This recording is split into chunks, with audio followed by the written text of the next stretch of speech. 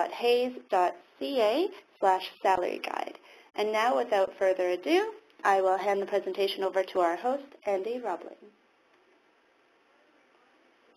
Thank you very much, Dina. Hello and a good afternoon or good morning to everyone.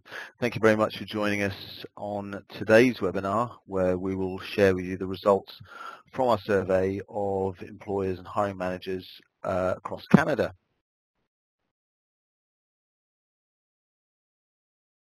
My name is Andy Robling. I'm VP of Client Development for Hayes Canada. I've worked for Hayes for a little over 25 years. Been based out of Toronto for the last 4. I'm also joined by Shovik Datta from our accountancy and finance team here in Toronto, who will be on hand to answer any questions we have at the end of this presentation. We're going to have you for approximately 25 to 30 minutes to share the results of our survey, and left a little bit of time at the end for questions. You can send in questions as we go, or wait until the end using the chat function, and we'll try and cover as many as we can. Just a little bit about the survey before we get into the detail. As most of you probably know, we produce an annual salary guide which shows typical salaries paid across a selection of industries and functional areas, cross-reference for level of experience and type of company the role may be found in. The salaries are based on what we see every day in the roles we fill and from the candidates we meet. It's become an invaluable reference tool for literally thousands of hiring managers across the country, and we're very proud of its simplicity and its user-friendliness. If you want to receive a copy of the 2017 guide, go to hayes.ca and you can request a copy from there.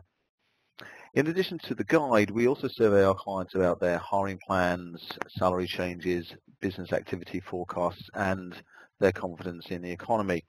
This year we've included up to 5 years of data to show trends in the market, and this puts us in a good position to see things where perhaps other people can't, and allows us to provide valuable advice and recommendations to our clients and to our candidates. In today's webinar, we're going to be looking at the general market, but also results specifically from the accounting and finance function, and in some cases the accounting and finance sector. This year, the survey was completed by 4,000 hiring managers, HR professionals and business leaders across the country. It covered 16 different industries and sectors and 20 functional areas. And I'm going to pull out regional and industry differences and variances as we go. So let's start with the headlines.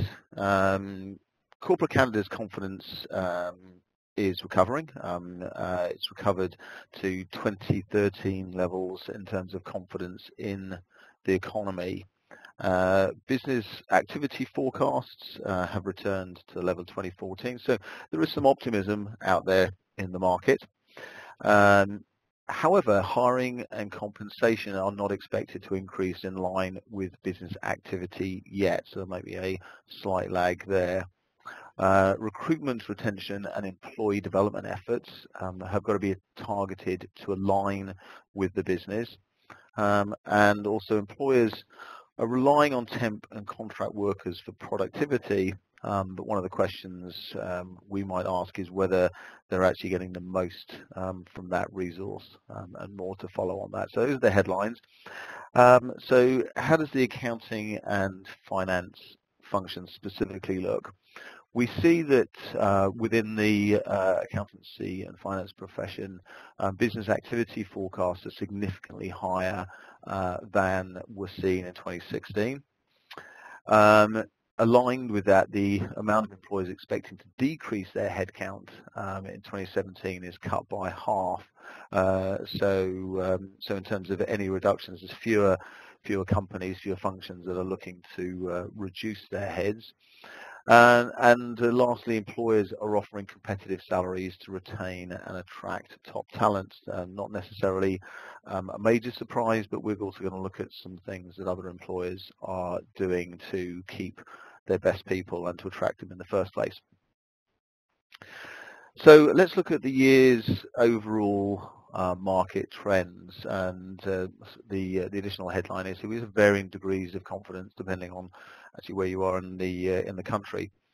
When we're looking at the salary guide results, we always start with thoughts about the economy in general, whether people think it'll get stronger, whether it'll get weaker, or indeed whether it will stay the same.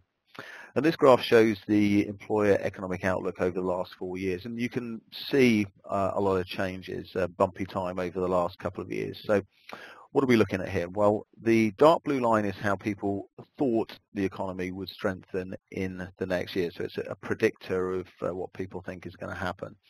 The light blue line is how many people think it will weaken, and the orange line is that things will stay the same. So if we go back to 2015, we saw the most confidence that we've seen in the economy. Almost half of the people thought the economy would strengthen, and indeed, if you in that circle, you can see that more people said it would strengthen than it would stay the same. But unfortunately, as we know, that confidence was badly hit by the oil and gas price, and you can see that was very bad for employee optimism with that big drop in the dark blue line. The number saying the economy would improve actually dropped by a half in 1 year. But now, if we look at the most recent results, you can see that everything is a little bit better. The dark blue line has crept back up over 30%, so that's a third of employees saying the economy will strengthen, and the light blue line is back below 20%. It's still twice as high as 2015, but it's definitely moving in the right direction. And then if we look at the regional breakdown of the same numbers, it's mostly good news. These charts are the same as the last ones. The dark blue line represents employers who think the economy will improve. Orange is the ones who think it will stay the same. And you can see that in BC and Ontario, on the left-hand side, the dark blue line has stayed above the light blue line for the last 3 years. So yes, confidence took a hit, but employers in those provinces were still more positive in their outlook than negative. Last year we did the survey in October, so it was really in the middle of the downturn. There was a lot of uncertainty. So if we go to the right, we see that Alberta and Quebec both had more people who said the economy would weaken than strengthen, perhaps not surprisingly. However, now it's only Alberta that has more people saying the economy will weaken. Those numbers are pretty close. And if we look at the dark blue line in Quebec, it comes right back up. They're almost as confident as in BC. So it seems in Quebec certainly there was a great deal of uncertainty, but everything's kind of worked out okay. So they're pretty sure the economy will strengthen again next year. And if we take a look at the accounting and finance profession and how they see the year ahead. So professionals here are less positive overall. We have 27 saying the economy will strengthen compared to 31% in the rest of the market. And 17% forecast that it will weaken, which is the same as the overall expectation. So not a big drift, but just slightly less confidence from the accounting profession, perhaps in the than in the overall market. So what does this mean for business activities? We look at the economy, but in terms of how this translates into business activity. Now the colours here are the same as earlier, so dark blue means that business activity increased. And where it's striped, that's the prediction for the year ahead. So let's look at what actually happened in 2016. You can see that half of employers say business activity increased in 2016, and 27% said it stayed the same. So that does show that last year was really not as bad as some people feared it might be. Now, what do these figures mean for 2017? Well, you can see that people are more confident about 2017 than they were about 2016. We've got about 10% more expecting activity to increase. We still have 10% expecting activity to decrease, and that is lower than last year, but it's also still twice as high as 2015 predictions.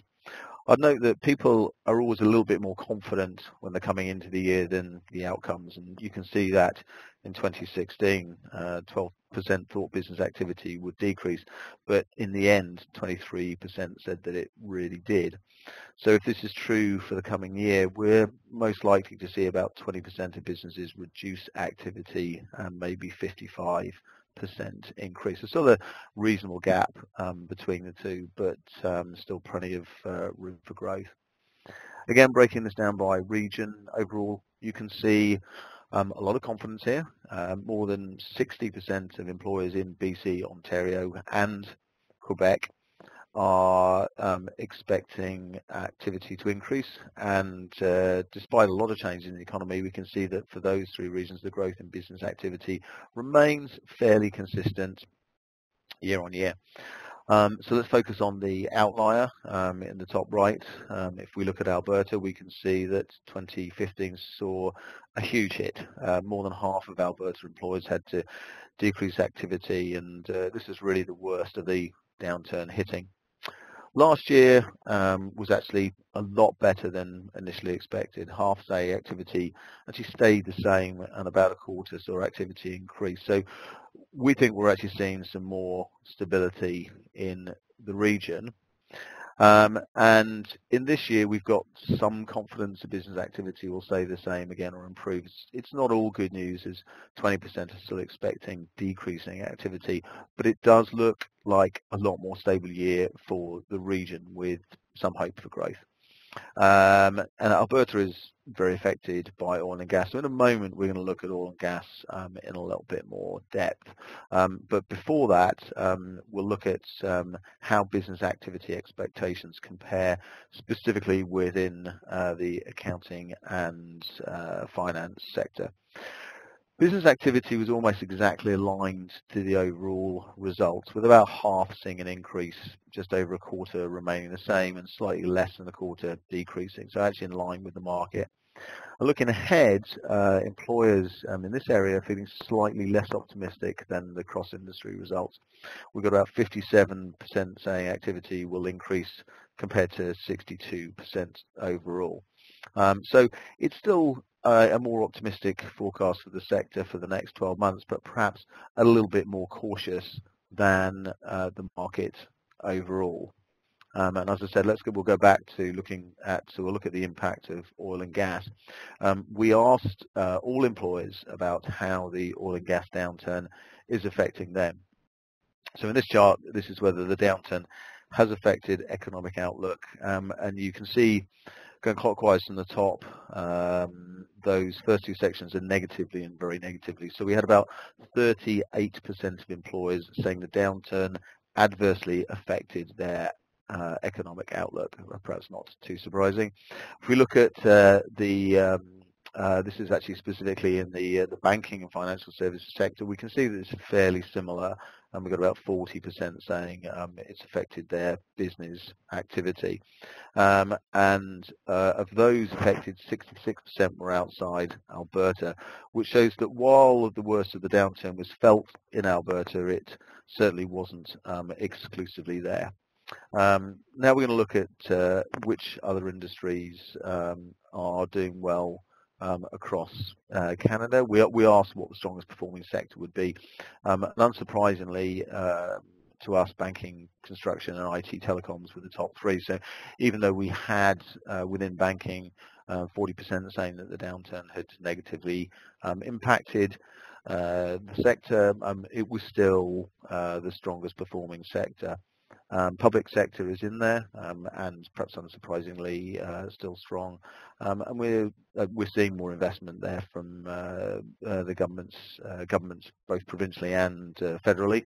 And finally, the pharma or life sciences sector, which is one of the most optimistic sectors, with a lot of pharma employers saying that they will increase activity for next year. But what does all this mean for hiring? So we're going to look more in depth at recruitment trends. Let's start first with permanent hiring plans. Now, like like business activity, people tend to be more optimistic at the start of the year than it really turns out. So in 2016, 35% of people said headcount would increase and 15% said it would decrease. But when we asked what actually happened last year, 31% increased with 29 decreasing headcount. So we saw fewer increasing and more decreasing than had been predicted. In 2017, you can see the expectations are similar, maybe a little bit more optimistic than last year. So the outcomes are also similar. We'll see a few more people growing or maintaining headcount, but probably still about a quarter decreasing. And this is consistent with pre-downturn numbers. Really, it shows that Canadian employers are quite calm and pragmatic, almost no matter what the economy does. No one is hiring like crazy when it's good, so they don't have to lay off as many people when the economy is not doing quite so well. Once we've had another couple of years of steady growth, it'll be interesting to see if hiring picks up a bit and maybe getting over that 35% line again. Overall, we expect employers to be very targeted in their headcount increases rather than hiring broadly or increasing team sizes across the board. Regional trends actually look very similar, steady year on year, except Alberta again, which isn't surprising. BC and Quebec are most confident in increasing headcount, while most employers in Ontario are expecting actually to keep things steady. So going region by region, BC in the top left is very steady, while economic confidence took a bit of a hit last year. It didn't really impact on hiring at all. Then in Alberta, you can see that for the past 2 years, more than 40% of employers have had to cut headcounts. And if we're comparing next year to last year, most employers in Alberta are hoping to keep headcount steady. So a more optimistic picture there in terms of hiring plans. Where you're hiring, I suppose the message there is be strategic. You don't need to vastly increase headcount if you can move resources around or invest in the 1 or 2 people you really need to drive results. And then in the bottom left, you can see that Ontario is planning to keep headcounts largely steady again, following a pattern that's been fairly consistent for the past 3 years. And finally, in Quebec, in the bottom right, they've seen a bit of fluctuation in the last few years. Actually saw fewer companies decrease headcounts last year compared to 2015. Looking ahead, they're almost as confident as BC, with half planning to increase headcounts. And again, how does accounting and finance compare with the overall figures? Well, we see that accounting and finance employers are more conservative than the rest of the business community for their hiring plans over the past year. So pretty consistent with thoughts on economic activity or an economic outlook and business activity. 62% of employers are saying they expect their headcount to stay the same in 2017, but the cross-industry average is 53%. So again, just a slightly more cautious look there from the accounting and finance sector. We're now going to take a quick look at temporary hiring. So this is temporary staff and use of independent contractors. Looking at temporary hiring, the very high orange bar indicates that most employers expect to keep temp or contractor use consistent with last year. Very few are decreasing, and less than 1/5 are increasing temporary or contract headcount. About 55% of employers say they do use temporary workers. But this shows that most employers may be missing some of the opportunity for agility that temp workers offer. We asked about total headcount, so it doesn't show if people are moving those temporary workers or resources around to where they're most needed or will have the biggest impact. But if few are increasing or decreasing temp use, it might indicate a lack of analysis in how employers are actually using contingent workers to really drive results. We can see that here within temporary hiring within the accounting and finance function also expects that their contract hiring practices will stay fairly similar in the coming year as well. So really steady state there in terms of use of contractors. So now looking at the skill shortage, how is the talent mismatch in Canada affecting business? We find that the skill shortage gets discussed on and off, and since the oil and gas downturn, it hasn't seemed like it's as pressing an issue in the media. But for hiring managers who are looking, say, for construction estimators or web developers, it's actually always going to be top of mind. Overall, 58% say that Canada has a skill shortage. And this figure is actually matched by the views of the accountancy and finance profession. We also see a similarity when looking at how the skill shortage directly affects different industries. So we have 67% overall saying it does affect them, which is similar to accounting and finance, as we say 65% of employers of accountancy and finance staff say yes, the skill shortage is directly affecting them. We did see a bit of a drop in the number of people saying there was a skill shortage, which may actually be due to the oil and gas downturn. When we asked employers whether the downturn had affected their hiring, that was 25%, so a quarter. 25% say they've been able to hire faster due to the downturn. So a quarter of employers said they can actually hire people quickly, which may indicate that the downturn in oil and gas has actually led to a slight increase in skills availability. If we look at the cross-industry numbers, we asked the main reason for the skill shortage. You can see that there have been some very slight changes from last year in what is perceived as being to blame. Slightly more employers are blaming things like people not entering the industry, people relocating, and also people leaving the industry to take another job. The Hays Global Skills Index highlighted the talent mismatch as a serious concern in Canada. We have the people, but the people don't always have the skills that business needs. The index recommendations include implementing targeted training as well as improving mobility between industries. So breaking down some of the barriers and sometimes misconceptions that keep people from changing between industries and or indeed functions as well.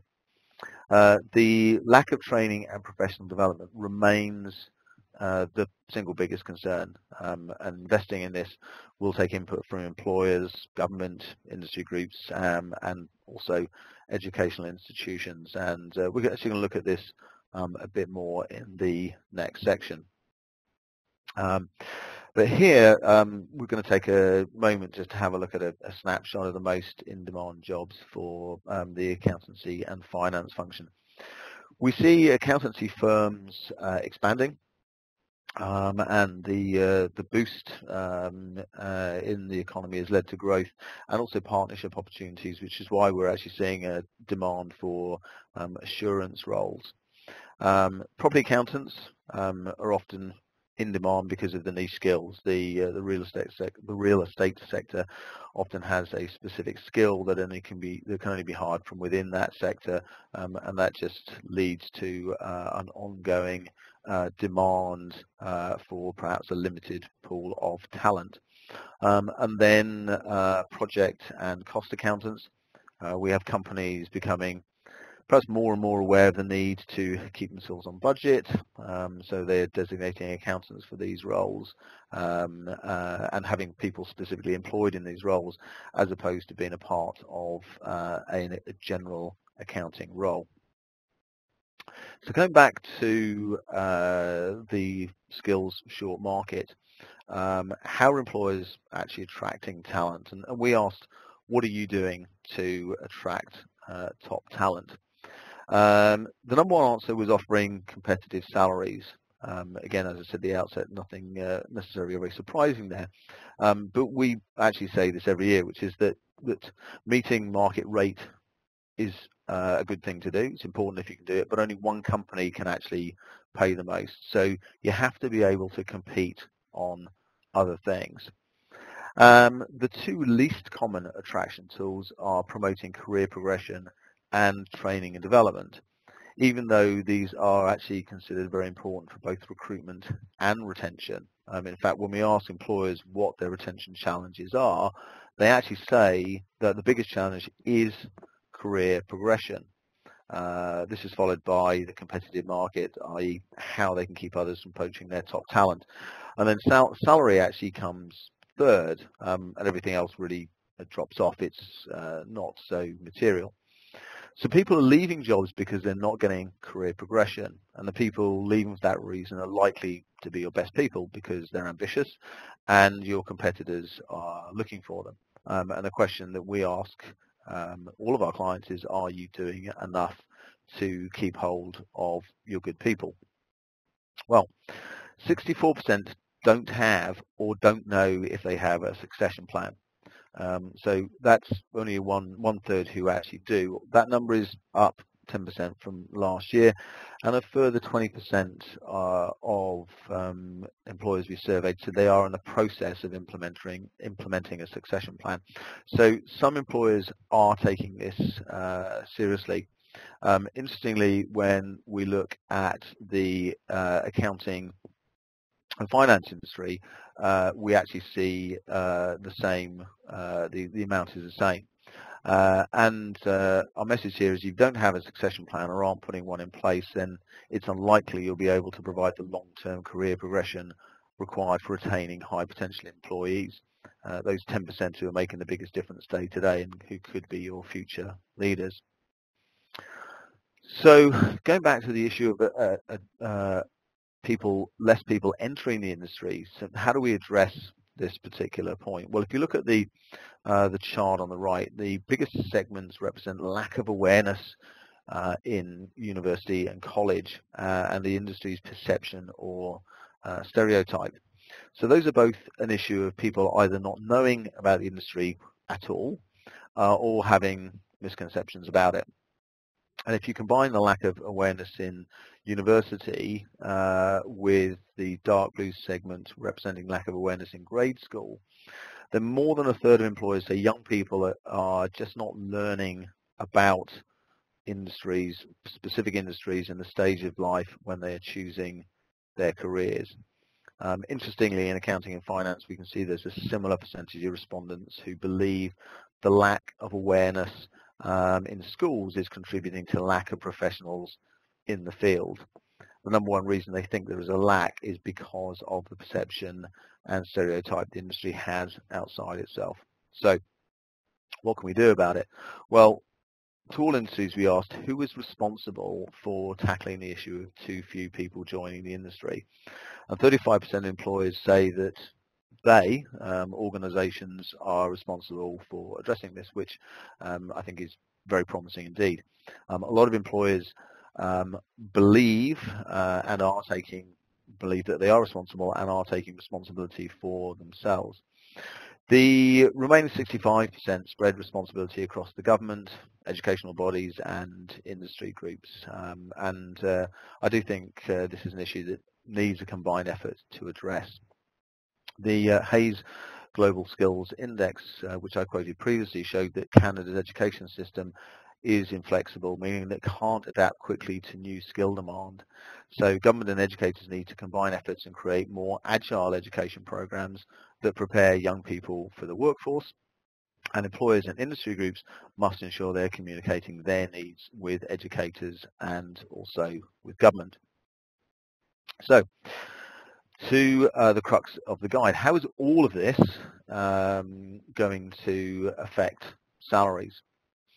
So on this graph you've got, we have 5 years of salary trends. The dark blue line is how many people did not increase salaries.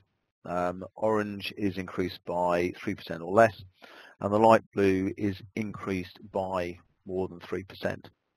So overall, we have 81% of employers saying they will increase salaries next year, with 55% expecting increases of less than 3%. And if we just look at the light blue and the dark blue bars, you can see that since 2013, we've seen a continuing decrease in the proportion offering more than 3% increases. It's gone down from more than 40% in 2013 to just 27% last year. And then the dark blue line, the people with no increases, has gone from 15% in 2013 to 25%.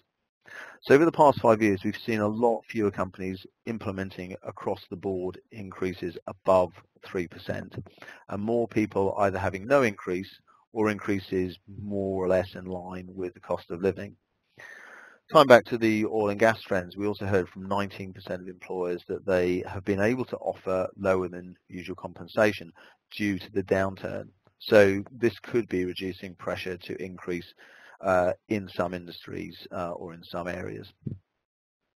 Looking specifically at the accounting and finance function, starting on the left, 54% gave a pay rise in line, as I said, roughly with the cost of living. It's 10% higher than the overall number. Looking ahead, 63% say they will be over that again, which is 15% higher than overall. What's interesting is that about the same proportion as in other sectors are getting more than 3%. So more accounting and finance professionals overall received a pay increase in 2016 and can expect an increase in 2017. Now looking at how employers in general intend to adjust compensation. In the top chart we have whether people are changing compensation plans to attract talent. So in that dark blue wedge you can see that 20% of employers have already altered compensation plans to attract top talent, and altogether 64% are willing to alter salaries. So this really shows that employers are not offering widespread increases beyond cost of living, but they are willing to adjust to attract the specific talent they need. And looking at the chart below, the grey and blue shows where people are feeling wage pressure. So you can see that it's highest at the mid to senior level. Overall, more than 60% are feeling at least some wage pressure at these levels, and almost as many say they're experiencing it at director level and above. So I would predict that we'll see employers giving really targeted compensation increases to the employers who are the most important to retain. Again, the 10% who drive results and are the future leaders of their businesses. Looking at what Canadian accounting and finance professionals told us, about 2/3 got a pay increase last year, and 71% of employers say they will get a salary increase next year. We'll see next year if this is accurate. If you're not planning to increase salaries, keep in mind your employees' expectations. I don't think everyone needs a pay rise every year, but if you're not meeting expectations about compensation, then you need to be communicating with employees about why that is, and look at other areas of improvement such as benefits, which is a great place to transition to our next slide, which is where we're asking what employers might be missing from their benefits plans. Look at benefits. We've talked a lot about targeted attraction, and I think a company's benefits package is one of the best ways to stand out. So we asked employees what benefits were most valuable to them, and these are the top 5. So vacation, performance bonuses, pension, RRSP support, training and development, and flexible work hours. So these represent opportunities for you to stand out and offer candidates what they really want. But how many employers are actually offering these? The top benefit is always vacation. We know from experience placing candidates it's very rare for anyone to accept less vacation time than they already get. Yet only 56% of employers offer more than 2 weeks to new hires. Just under half of employers offer bonuses, 52% offer pension or RRSP support. We've talked about the importance of training and development, but yet only 47% of employers include it in their package. And finally, flexible work options, which 49% of employers have. So these are all huge opportunities. If you offer one or more of these, then you're doing better than about half your competitors. So let's look at what employers are planning for next year. These are the benefits that employers are planning to add next year. These are in fairly small numbers. There are about 5% of employers plan to add flexible working options, for example. However, it does show that employers are looking for ways to differentiate.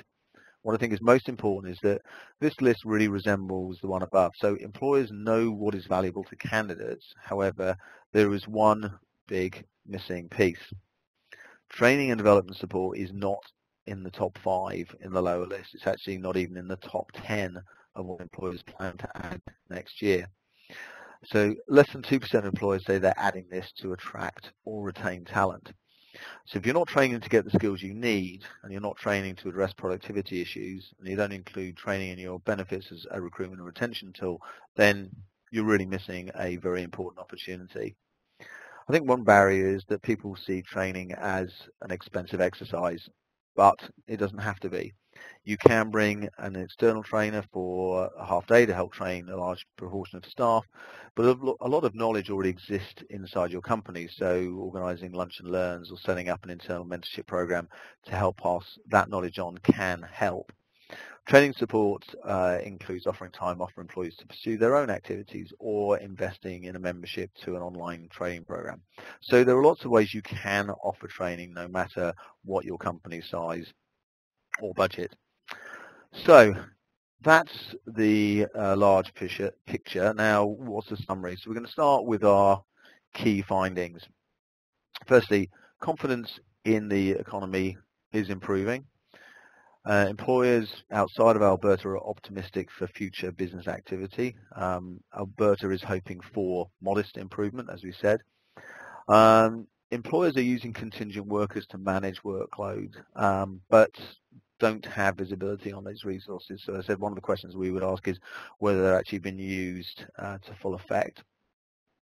Skill shortages are top of employers' concerns, and most are focused on compensation and then benefits to attract talent.